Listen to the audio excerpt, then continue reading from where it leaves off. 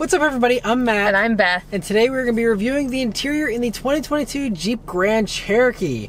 So the Grand Cherokee is all new here for 2022. There was the L version was introduced last year, and so that is a new addition here. And that's just one important thing to note right off the bat is if you like the Grand Cherokee formula, but you need 3 rows or you want a little bit more space than what we talk about in this video, you can get the L version and then you have that extra space. But as far as the interior here in the new Grand Cherokee, totally different, totally a clean slate design here, and I think that it looks very premium. Now this one we're sitting in is a Summit Reserve trim, so this one is just under $70,000, and I'll kind of talk about the pricing a little bit later on in the video, but it's very nice, lots of high-tech stuff that you can't even get in some of the other competitors, but 70 grand for a Grand Cherokee is a lot. Yeah, it seems definitely hefty, but it is really nice on the inside, so you get what you pay for. Yeah, they definitely, I mean, up the game with everything. I mean, like, you have like open pore wood here, you have the passenger display, which is something like basically no one else offers aside from like Mercedes and their brand new electric stuff. Other than that, like, nobody has a passenger display. I mean, so there are some very high-tech things here that set it apart. This Macintosh stereo is also a really cool thing. I'm loving all of these luxurious touches. However, I just feel like this open pore wood is really pretty, but it looks a little fake, and it also feels a little fake, even though I know that it's real. I just wish that maybe it was a little bit of a darker or a lighter color to kind of make it a little bit less orange. Yeah, and I feel like in some other vehicles with open pore wood, it's not quite as smooth. Like, this has like a waxy coating to it that you don't get with a lot of other open pore woods. That I guess would make it feel plasticky. Yeah, I think that's kind of what's throwing us off here a little bit, because it is real wood according to Jeep, so but just one little interesting thing there. So anyway, first thing, sitting down in these seats, you have these really nice quilted Palermo leather seats, which is the top leather you can get here in the Grand Cherokees. Of course, you can't get lower leather and faux leather and stuff in the lower trims, but it's a really rich feeling leather, and the quilting's really nice. They're also heated, ventilated, and they have massage. And there's a whole bunch of different programs here for the massage. One's even called Rock Climb, which is a fun little reference to the Jeep heritage. But the massage worked well. Everything else works really well in these seats. And I do also appreciate that now there are physical controls for the heated seats and the heated steering wheel, all that kind of stuff. Because in past Jeeps, they've kind of relied only on the screen, and so it's nice to have some hard buttons here. Yeah, and it's really great that the passenger also has all of the same amenities as the driver. You even get your massage seats, which is really nice. Yeah, and even having the passenger side memory is another like thing you only usually see in luxury brands for the most part. And so Jeep definitely brought all the feature content here for sure. But once again, this is the top tier one. So if you're getting a lower version, it's probably not going to have all of these amenities. Yeah, definitely a lot less. And depending on what you're looking at, for example, like if you were to get one of the lower trims, like a Limited, which is in the high $40,000 range, low $50,000 range, like those don't come standard with like cooled seats, which something like a Kia Telluride or something like that does come with cooled seats whenever you're at that price point. So, you know, depending on where you're landing trim-wise, the value may or may not be good. If you're looking for everything you can possibly get in a car, you know, this is going to be really cool. But if you are someone who wants, you know, to watch your money a little bit more, you know, you might get more in some of the competitors, but, you know, the Jeep has, of course, the off-road capability and stuff, which I talk about more in the driving review. I'll get into all the pricing and how it compares to those competitors. The steering wheel is also really nice. I also love how you have some more of that open pore wood here on that.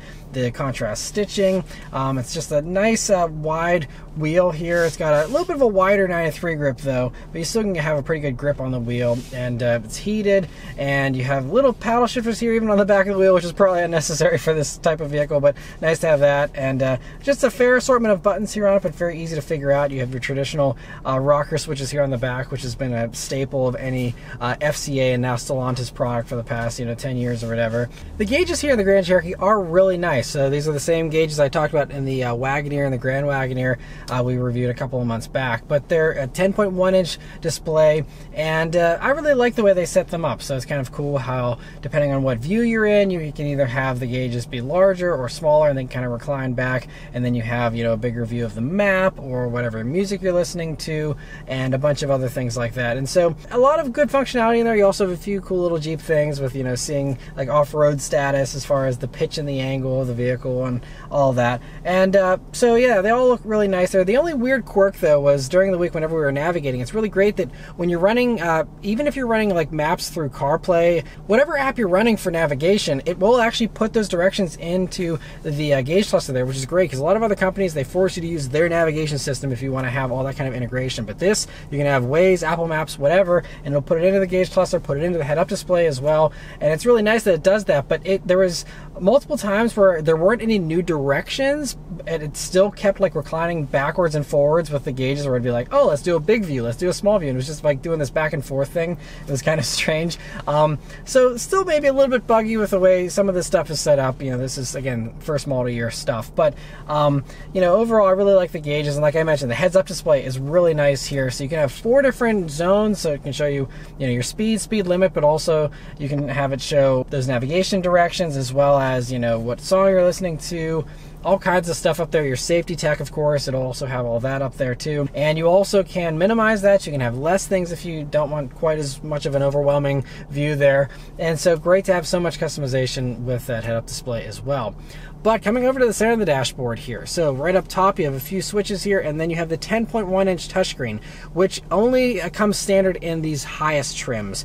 And that's a little disappointing considering a 10-inch screen isn't a big upgrade these days. Like, a lot of car companies give you a 10-inch screen as standard. If you don't go for these higher trims or some type of option package, you're still stuck with an 8.4 inch screen, which feels a little dated at this point, you know, just from a size standpoint. Obviously it still works fine, there's no issues with it. It's just from a tech standpoint, it's not quite as much of a wow factor as some of the newest crossovers these days that have these massive screens. Yeah, and I feel like an 8-inch screen in this particular space right here is going to just look really cheap. Yeah, just a little too small. And yeah, and it's gonna have too much around it, and you're just going to get it dirty more often, and it's just not gonna look very good. Yeah, big bezels are not very attractive.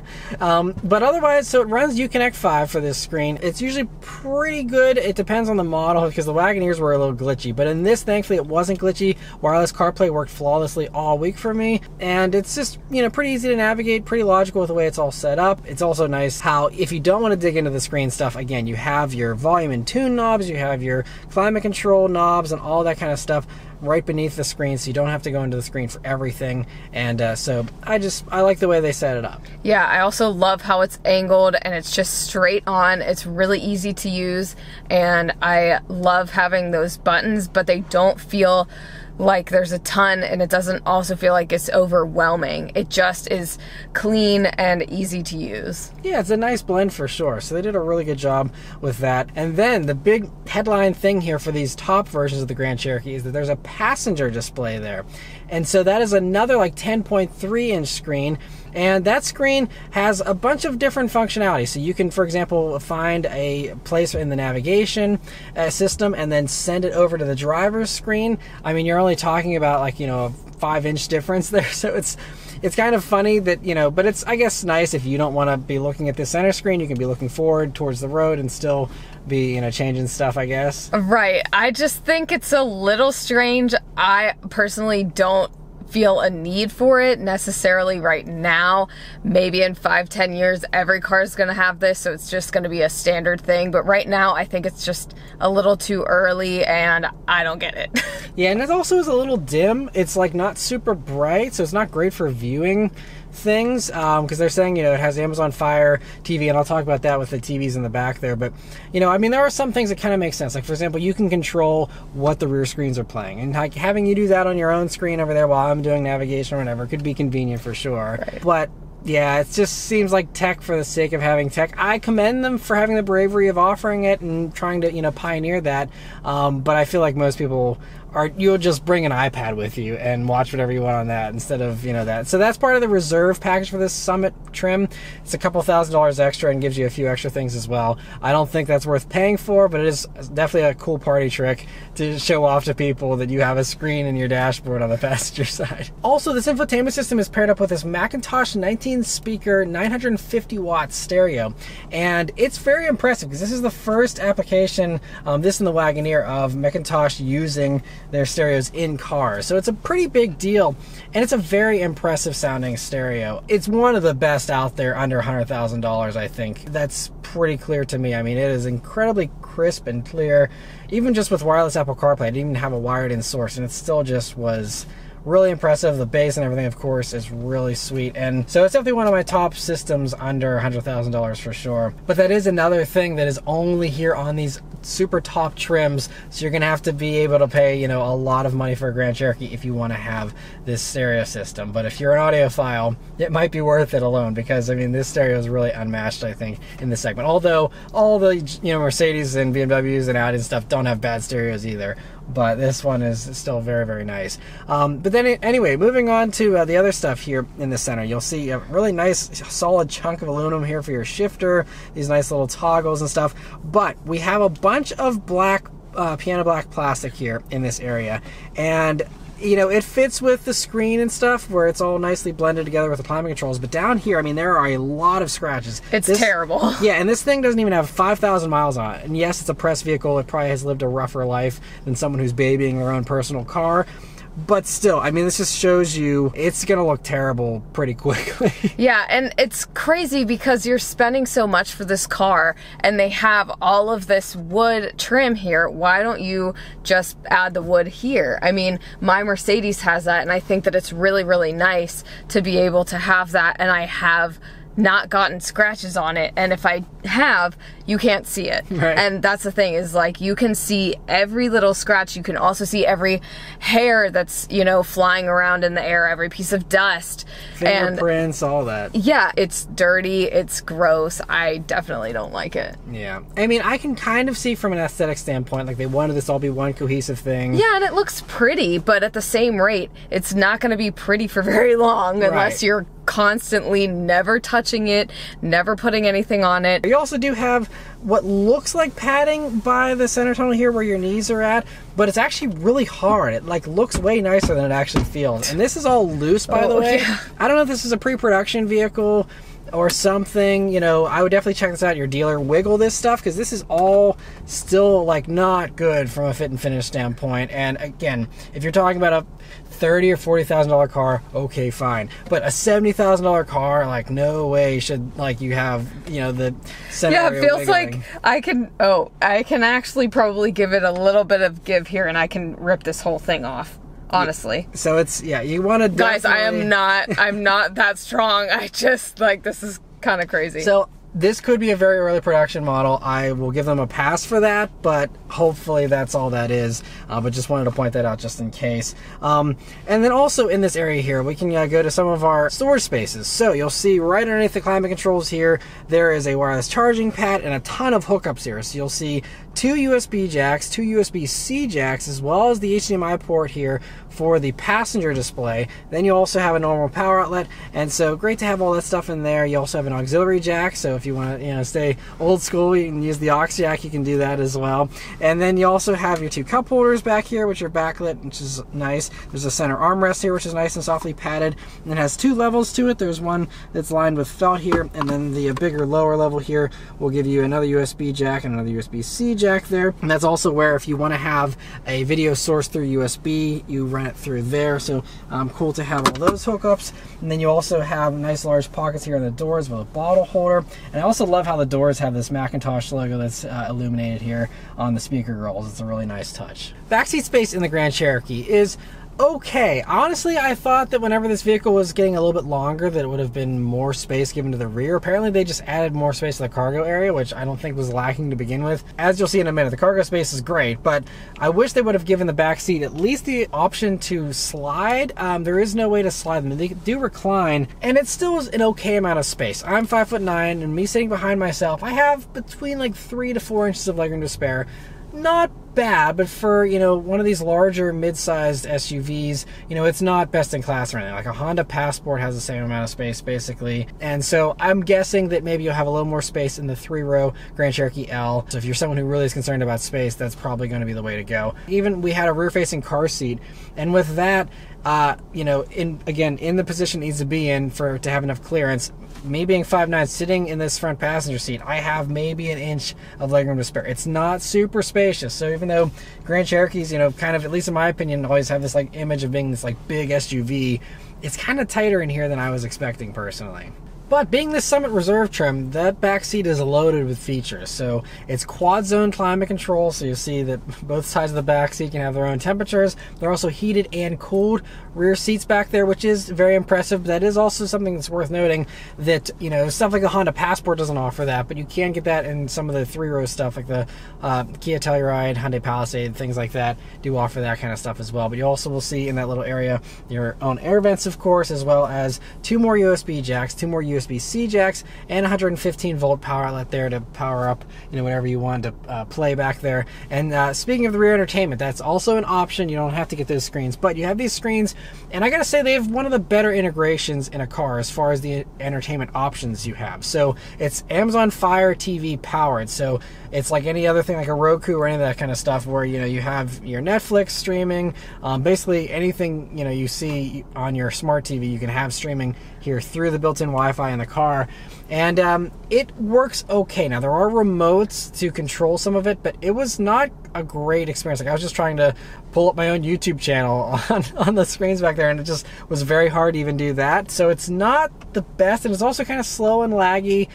So depending on what source you're doing and how you're using those screens, that might work okay, but I still think, you know, especially since it's, you know, something you have to pay extra for and it's not cheap, I feel like having just 2 iPads for those 2 rear seat occupants probably is an easier way to go still.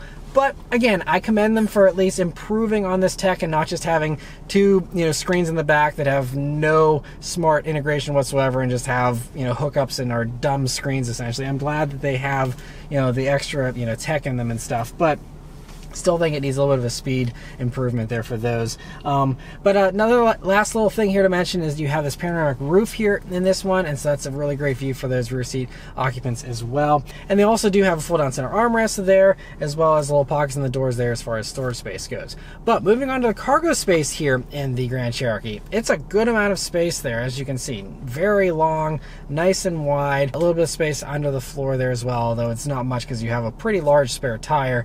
But I don't think you're going to have any complaints as far as the cargo space there in the back. It is certainly, I think, pretty close to best in class, if not best in class back there. And then, you know, if you were, again, going for the L and you didn't need to use the seats in the back there, then you would have an extra, almost 1 full foot of extra space in the back as well. And so great that you have that option there. But yeah, so overall, you know, it's nice. I don't know if it's 70 grand nice, even with all the cool, you know, tech and the way they kind of, you know, jazzed up the interior with the luxury appointments and stuff. 70 grand buys you a pretty well-equipped like Mercedes GLE, a very nicely equipped BMW X5, even like a Land Rover Defender you can get for 70 grand if you want, you know, the off-road thing. Now the Defender is not going to have as nice of an interior as this at 70 grand, but, you know, the point still stands there. There's a lot of luxury branded stuff you can get that's, you know, very impressive for $70,000. So that's kind of the tough thing here with the Grand Cherokee, is Jeep's kind of positioning it almost like a luxury branded option here with these upper trims. If you go for the lower trims and you can do without some of the features and stuff, it might make sense. But then again, like I said, I think the Telluride, Palisade, stuff like that these days gives you more for your money. So, you know, it's just going to come down to exactly what trim you're looking at, what you specifically want out of it. And of course, again, if you want something with the famous Jeep off-road capability, the extra ground clearance you don't get in some of the competitors and stuff, totally get that. But otherwise, you know, this interior is nice, but I still think, you know, it needs a bigger screen to justify the price, and, you know, some higher quality stuff than even what they have here. If you're going to, you know, be spending $70,000 and you're trying to compete with Mercedes and BMW and stuff like that. But yeah, so that's all of our thoughts. Let us know your thoughts on the Grand Cherokee in the comments below. Huge thanks to Jeep for providing us here with this vehicle to review. Definitely be sure to check out the driving review too if you want to see how the vehicle drives. But yeah, thank you guys very much for watching. We'll see you on the next one. Take care.